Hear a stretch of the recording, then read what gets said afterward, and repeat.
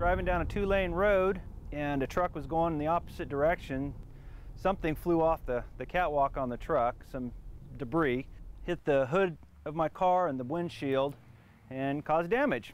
Scott Kelly pulled over and waited to see if the truck would stop. When it didn't, he turned around to follow it. We got the name of the company name off the side of the truck, and I called the company on Monday and tried to make a claim. The company asked Scott if he had the truck number or he could describe the debris. When he had neither, they told him that they would not be held responsible for the damage.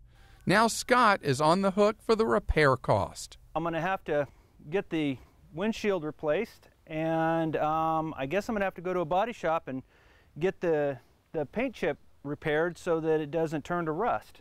I've only had the car 8 months, so it would behoove me to take care of it. Unfortunately, it's difficult to prove when someone else is responsible for damage to your vehicle. One of the best ways to protect yourself? Get a dash cam.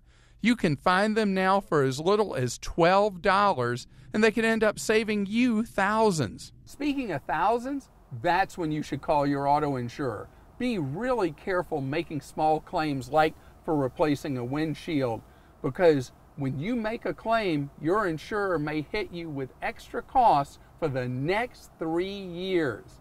I'm Clark Howard.